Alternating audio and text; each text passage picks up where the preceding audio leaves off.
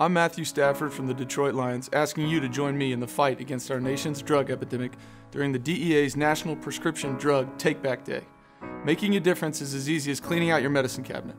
This Saturday, drop off unused, unwanted, or expired medications at a collection site near you.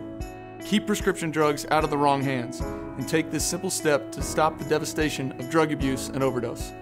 That's this Saturday from 10 to 2. Find a collection site at deatakeback.com.